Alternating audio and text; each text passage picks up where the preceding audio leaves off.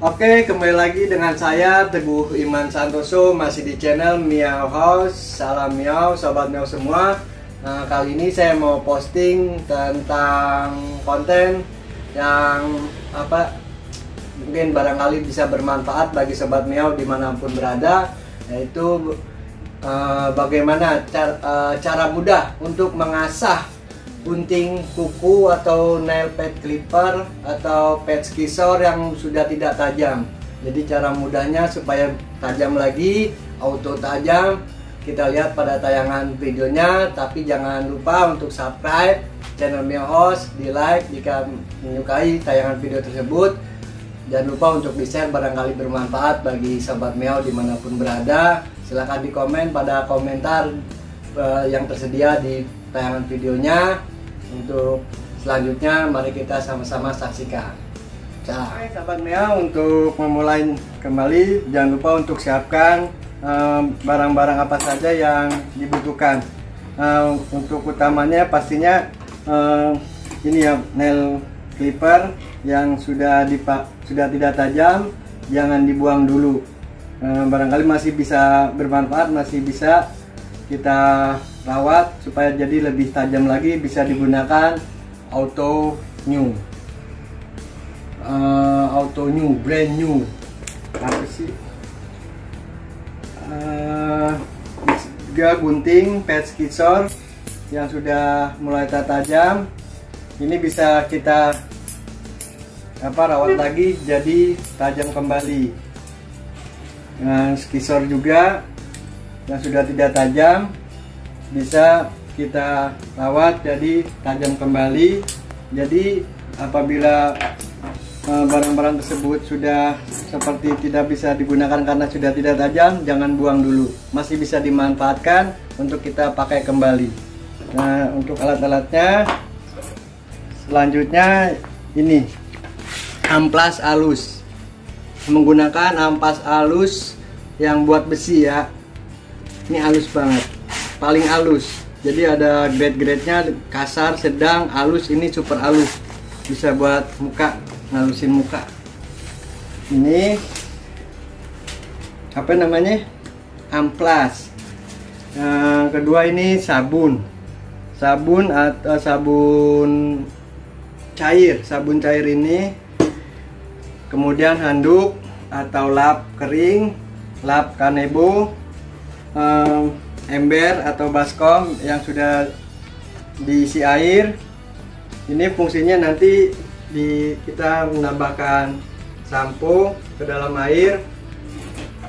Jadi saat kita mulai mau menajamkan dengan amplas ini, kita celup di air. Maksudnya supaya apa? Supaya residu dari besi-besi yang teramplas ini tetap jatuhan di airnya, jadi tetap bersih. Selanjutnya kita saksikan bagaimana cara mengasahnya alat-alat tersebut. Oke sahabat Meow, ini amplas yang kita sudah siapkan. Kita gunting secukupnya ya. Banyak tersedia di toko-toko bangunan, toko material. Amplas halusnya di toko online juga ada. Ini kira-kira kita potong segini. Juga tadi lupa masih tahu sediakan kayu atau kalau ada sumpit ya, atau pensil. Ini gunanya itu kita lilitkan ke sini untuk memudahkan pada saat kita mengasah gunting kuku hewan ini. Oke. Ini sampo, bisa kita gunakan sabun cair. Di sini saya menggunakan sampo kucing, sampo untuk mandikan kucing. Oke, udah mulai berombak.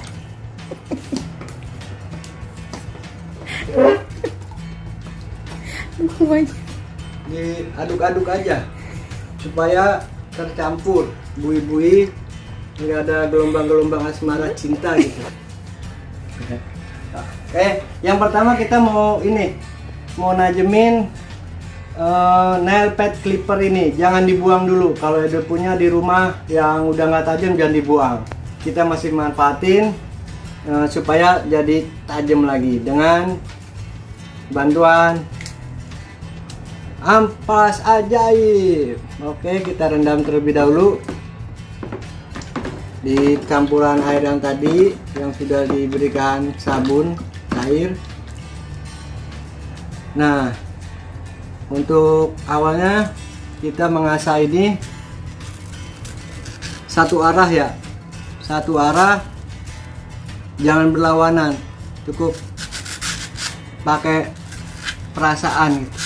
Rasa yang pernah ada.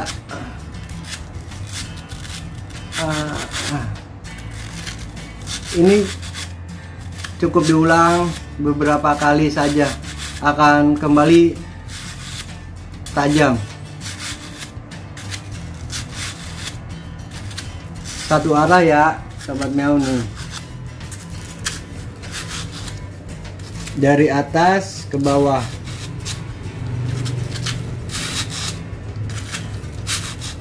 Yang diasah bagian yang tajamnya yang bagian bawah ini, dia yang fungsinya memotong. Nih, rendam.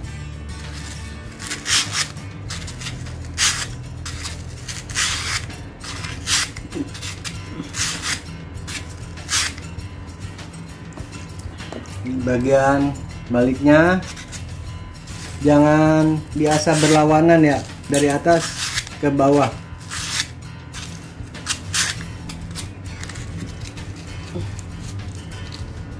Ini alat-alat ini mudah didapatkannya ya, jadi nggak perlu repot-repot atau dadakan harus apa nih, pasti tersedia ada di rumah, pasti adalah alat-alat kayak gini.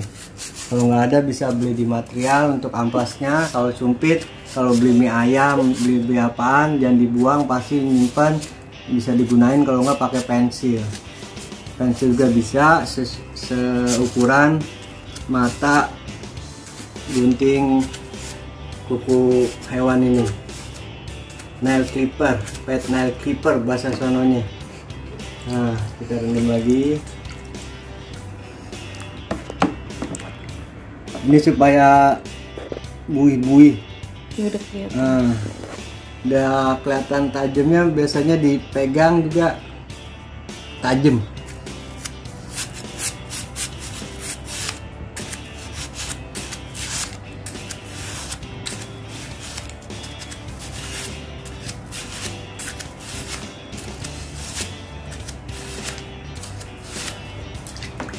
Oke Sobat Meow, sudah kita asah, sudah kita yakinkan benar-benar tajam nih. Kemudian kita lap gunakan kanebo yang sudah kita siapkan sebelumnya untuk memastikan tidak ada air lagi ya, untuk menghindari karat. Maka sudah menggunakan sabun juga untuk membuang residu-residu serpihan besi dan itunya amplas ya. Kemudian kita lap dengan lap kering tadi.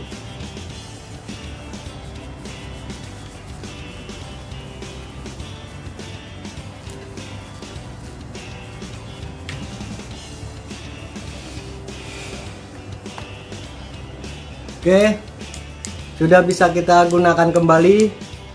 Yang mulanya tidak tajam sudah kembali tajam. Nanti bisa dipraktekkan pada tayangan videonya bagaimana cara menggunting kuku pada kucing. Pada tayangan video-video yang lain silahkan saksikan di channel YouTube kami di Meow. Saksikan, jangan lupa di subscribe channelnya, di like dan share dan komen. Oke, selanjutnya cara mengasah pet skisor atau gunting hewan ya, gunting bulu hewan ini. Lihat kondisi sebelumnya, banyak bercak-bercak ya. Dia sudah karatan. Kalau emas 24 karat bagus. Ini stainless karat.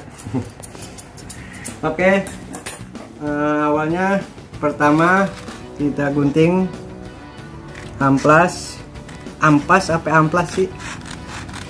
Amplas, si amplas. Jadi ada air, ada amplas, jadi si amplas. Nah, kita rendam dulu guntingnya, kita buang nih, kita bersihkan. Ada bagian-bagian gunting yang sudah terlihat karatan. Dengan cara mengasah bolak-balik ya kalau ini, sampai angkat kotoran-kotoran dari karat tadi.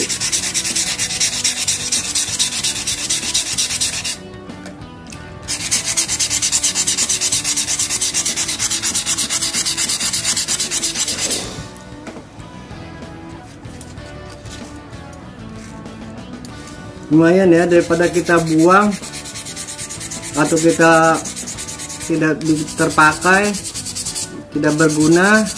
Dengan cara perawatan seperti ini bisa kita manfaatkan kembali. Gunting yang tadinya tidak tajam masih bisa kita manfaatkan lagi, malah seperti baru ya. Tara, masih ada terlihat tampak dari kejauhan kotoran-kotoran karat ini. Kita bersihkan.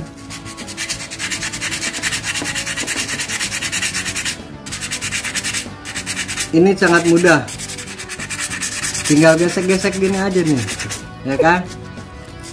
Jadi pada saat pembelian gunting nggak ada buku manualnya cara perawatannya, bagaimana merawat gunting, menajamkan gunting, manual book gitu, garansi juga nggak ada. Jadi kita beli baru. Daripada kita beli baru, ya kita manfaatkan, kita rawat lagi jadi seperti barang baru. Oke, udah mulai menghilang.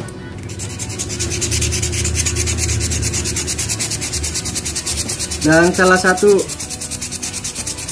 keuntungannya kita mengasah ini, jadi kita tidak membuang-buang barang yang sudah tidak terpakai, malah justru kita manfaatkan kembali dan jadi barang yang bermanfaat. Karena barang bermanfaat itu tentunya pasti jadi barang yang bermanfaat. Ketika barang yang tidak bermanfaat dimanfaatkan kembali menjadi barang bermanfaat. Jadi faedahnya ya tadi, barang yang tidak berfaedah bisa menjadi faedah jika difaedahkan kembali.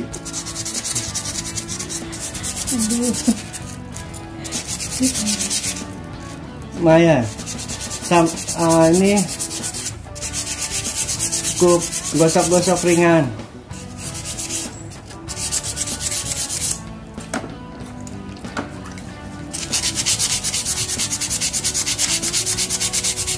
Karena selanjutnya sudah terlihat bening. Ini nggak pakai aplikasi ya, kelihatan cantik begini ya, nggak menggunakan aplikasi apa-apa, hanya menggunakan amplas halus ya, terlihat bening ya, kinclong, bling bling, glowing ya kan. Nggak pakai perawatan malam, perawatan siang, krim malam, krim siang, cukup pakai amplas, cai dan amplas. Oke. Sekarang selanjutnya kita ke intinya, menajamkan bagian guntingnya. Ini bagian tajamnya tuh bagian dua sisi ini ya, bawah dan atas. Oke, ini kita tajam satu arah aja.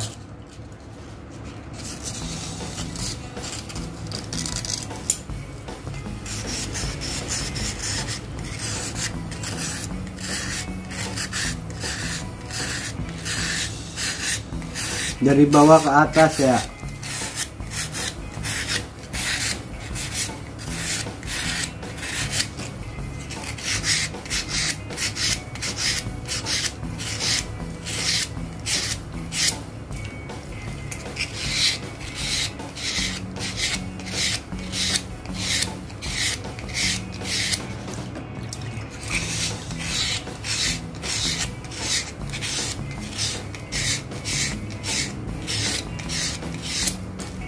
Oke, bagian sisi satunya lagi.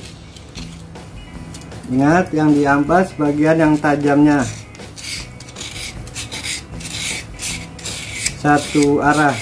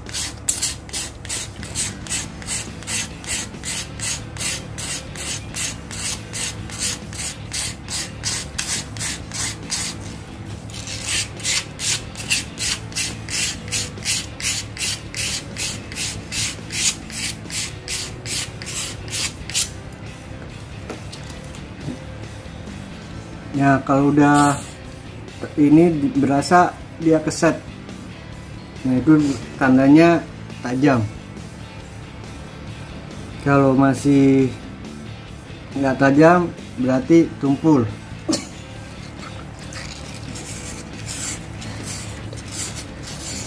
Nah.